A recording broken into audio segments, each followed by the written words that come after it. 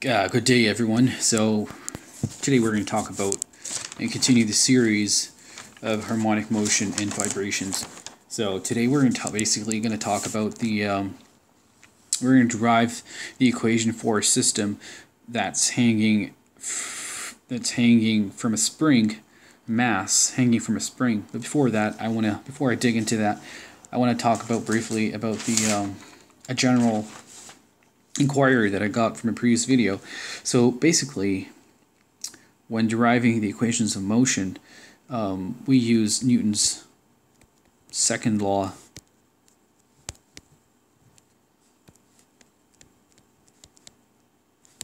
of motion.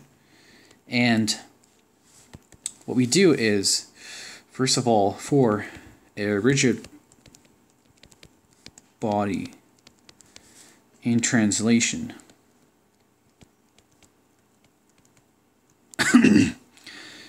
what we do is we take the sum of forces.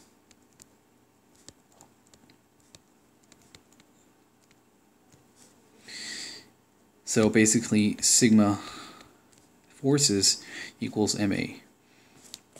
And what we do for a rigid body in rotation, so a basic simple example of this is a pendulum, right? A pendulum hangs from the ceiling and it basically rotates, and it's got the angular displacement. And for translation, we got a current or mass m basically vertically or horizontally basically moving. That's called a translation. So let's go back to for a rigid body in rotation, we take the sum of moments. Oh yeah, sum of moments. So sigma m of t, sigma Fbd, is basically j, that's polar inertia, times the angular acceleration, and that would be your equation basically. So we got that out of the way now, so let's move on to the actual lecture. Okay, so let's change colors here. Let's go to blue. Okay, so you've got a mass that's hanging from a ceiling connected to a spring by a spring. And the only the only way this mass can move is up or down. So, right? So if I pull on the mass and pull it down and I release it, it'll start vibrating up and down basically. So up and down. So how do we analyze this type of system for the equation of motion? So what we're going to do is basically, what is this length here?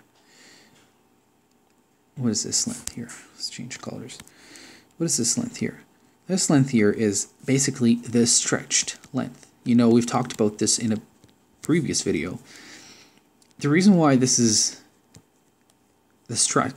called the stretched length is because obviously there's the weight, because the weight of the mass is pulling down, and it balances out the force with the spring. So the first step here, before we actually do the sum of forces or we do the Newton's second law, we just go back to basics. We do static equilibrium. So first step is, let's do the Fbd diagram. That's your first step when you do any static equilibrium problem. So let's draw that's the mass, and you've got the weight pulling down, and then you've got the spring force basically the spring force is called the restoring force. So the restoring force, it basically restores the object, the mass, back to its original position. So let's do the sum of forces in the y direction, and we'll consider up being positive equal to 0. And now we've got Fs minus the weight equals 0. So Fs is equal to the weight, which is equal to K displacement,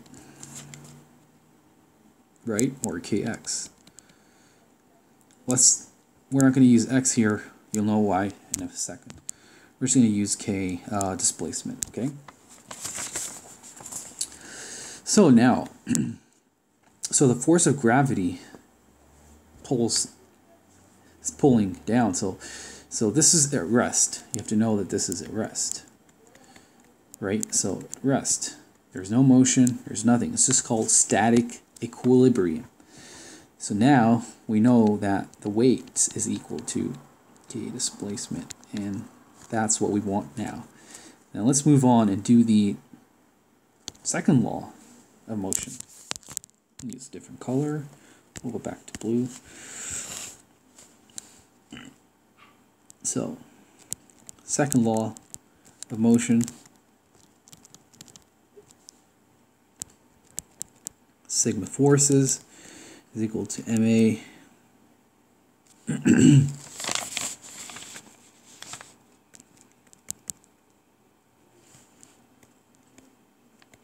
that's your mass. It's the moving. That's your, so if we let the mass deflect, so basically pull on the mass a distance of x.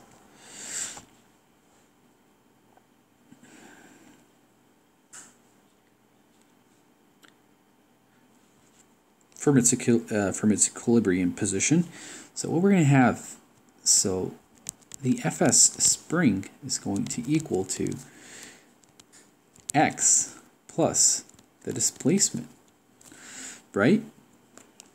So now when we do the sum of forces, mx double dot is equal to, we got the weight, of course. So in this, so this is a positive, so downward would be positive. So the spring, that's your Fs, so it's going to be negative Fs plus the weight, which is acting down. So mx double dot negative k, that's your k, x plus displacement plus bracket and then plus the weight. So basically, let's bring in the k into the equation, plus k plus x, negative k plus the weight. Now this is the tricky part. What did we agree? What did we do in the step 1 here? We actually found that the weight is equal to k spring constant times the displacement. So we go back, we take that value, and we throw it in here. So let me put it up here. So previously, from static equilibrium, we know that the weight is equal to k delta st. That's the displacement. And now, once we sub that in here, minus k, let's, oh dear. Let's go back to blue. I'm trying to be consistent here with the colors and whatnot. So that's going to be minus kx. Let's get minus w plus w, which is a weight. And that's going to cancel out. So right there, you've got the equation of motion. And we've actually done this before, and it's similar to the, it's basically similar to the equation for the system that's on a cart. So you see that the weight doesn't really affect the natural frequency. So gravity, basically, the conclusion of this,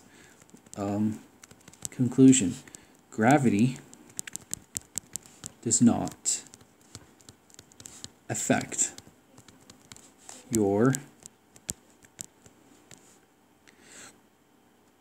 natural frequency.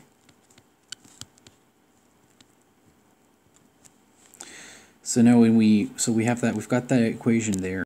So mx plus kx equals to 0. So then divide by m